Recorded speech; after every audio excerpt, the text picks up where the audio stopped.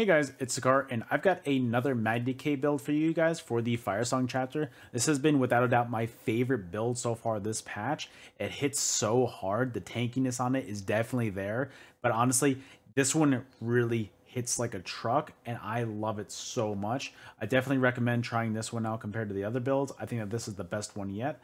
So guys, please, I hope you enjoy, and if you're not, please subscribe to the channel. We just passed 4K subs, and we got to get to 5K. So guys, that's it from me. Let's get on with the video.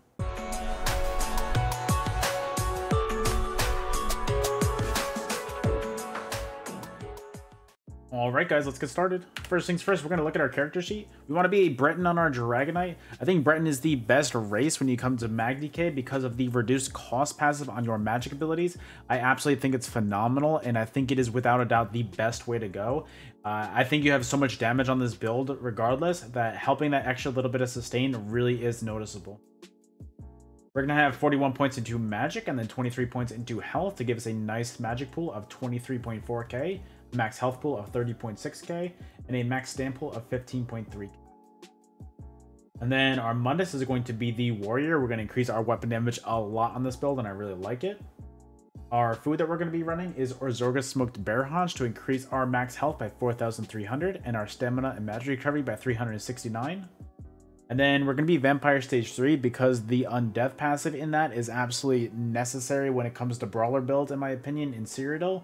And I definitely think that this is the way to go. It keeps you tanky, and it keeps you from being executed really, really hard because of that Undeath passive, the way that you get that 30% reduced cost damage, or reduced damage taken at low health.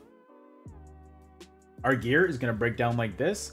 As always for DK, our monster set is going to be Bloodspawn. Our helmet is going to be a heavy reinforced helmet, and our shoulder is going to be a medium impen shoulder. Bloodspawn is going to give you stamina recovery, and then whenever you take damage, you have a 6% chance to generate 13 ultimate and increase your physical and spell resistance by 3,700 for 5 seconds. That is absolutely amazing for your sustain because Dragonite is really based off of your ultimate gain, because when you use your ultimate, you gain a bunch of resources back. You gain magic back, stamina, health back.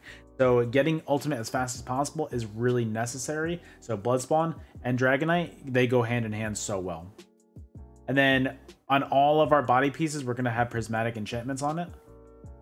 Our chest piece is going to be Mara's Bomb in Reinforced. Mara's Bomb, in my opinion, is the best set in the game right now. You heal for so much, and you become so tanky with it. You just basically can build everything else into offensive after that, and I love it so much. So our Mara's Bomb is going to give you armor, crit resist, healing taken, and then whenever a negative effect is removed from you, you restore 1,800 health, and that can occur once every second, so that's proccing very regularly.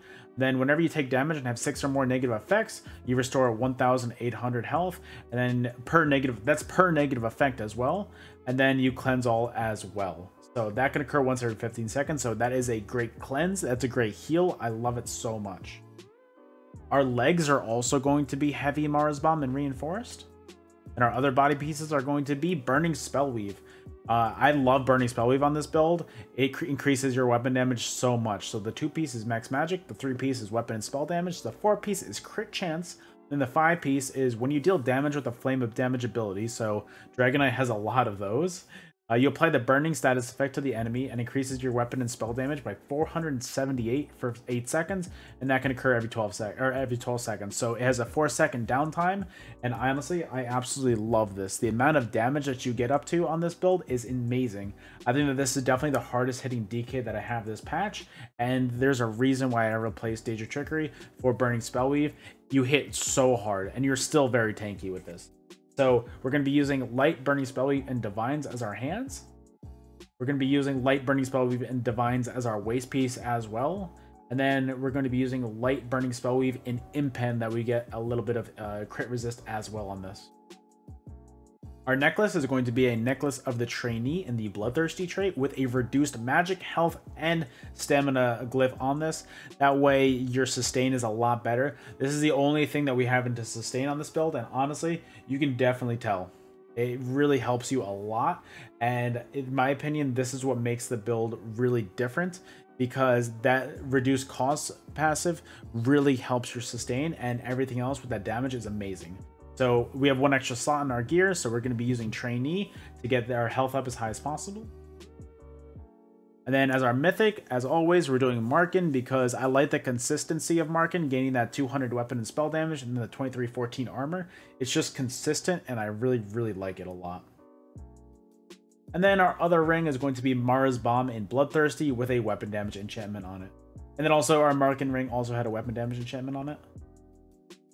Our front bar weapons are going to be dual wield the burning spellweave maces.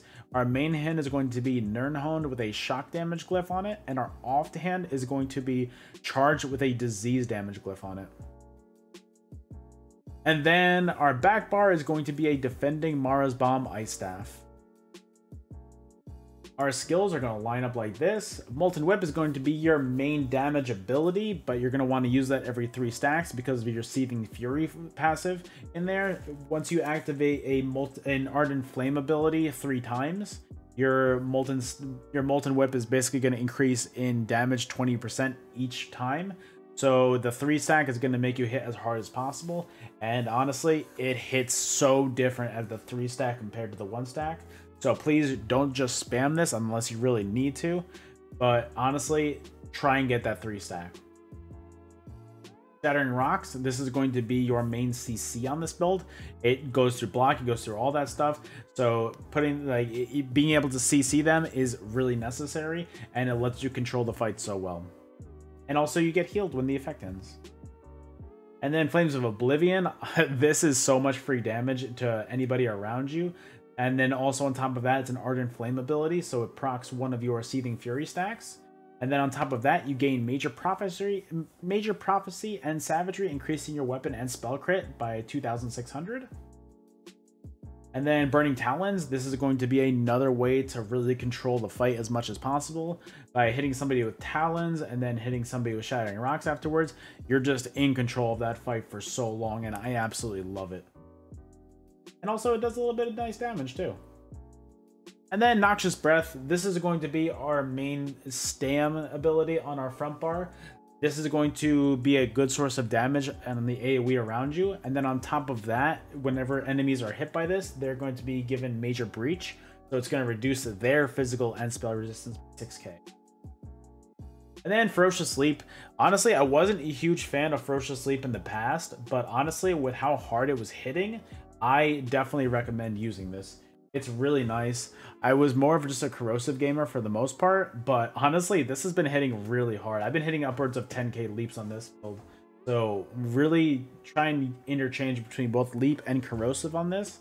It's a really good way to keep your enemies guessing what's going on. Never let them know your next move. And then our back bar is going to be Igneous Weapon. This is going to be your source of Major Brutality and Sorcery, increasing your weapon and spell damage by 20%.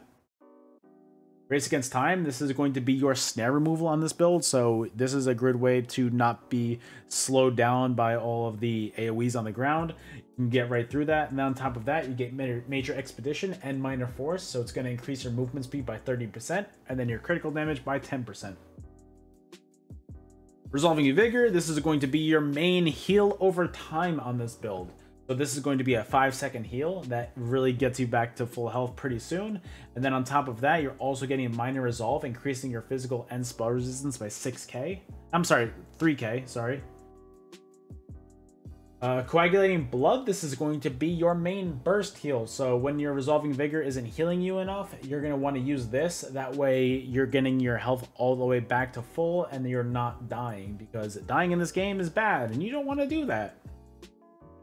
And then as our last skill, we're going to be using Volatile Armor. This is going to be your source of Major Resolve. This is going to increase your physical and spell resistance by 6k. And then on top of that, you're also putting a dot on some enemies too. So honestly, it's nice to have as many dots on your enemy as possible, even the low ones.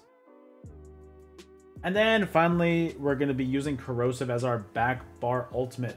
Corrosive is just beautiful. It is honestly my favorite ultimate in the game. Being able to limit your incoming damage to 3% is absolutely 3% of your max health is massive. You are so tanky right there because of it. And then you're hitting like a truck because you're ignoring your enemy's physical and spell resistance. So you're hitting so hard. And then finally, our champion points. Since we are using Mara's Bomb, we dropped our defensive CP. So we're going to be using Mastered Arms, which is your direct damage. Deadly Aim, which is your single target damage. Wrathful Strikes, which is just 205 weapon and spell damage to all your damage abilities. And then Focus Mending because healing is nice. Pain's Refuge is going to be our red CP. Survival Instincts, Sustained by Suffering, and Celerity. Then our green slottables are going to be Rationer, Liquid Efficiency, Gifted Rider, and Steed's Blessing. And then as always, in the green tree, use Breakfall. Alright guys, thank you so much for watching the video. I honestly love this build so much. I know we just did a MagDK build last week, but I think this one is so much better already. So I hope that you guys enjoy. If you do, please, subbing to the channel is honestly so huge if you're not. Also, liking the video helps a lot as well. We just passed 4,000 subs earlier in the week, so we're on that road to 5K, and every single person helps so much. So guys, thank you so much for watching the video, and if you want to see builds like this live in action, you can catch me live at twitch.tv/Sekaar, where I stream 5 days a week. So come check it out. But guys, that's it from me. Hope that you guys enjoy, and I will see you guys on the next video. Later.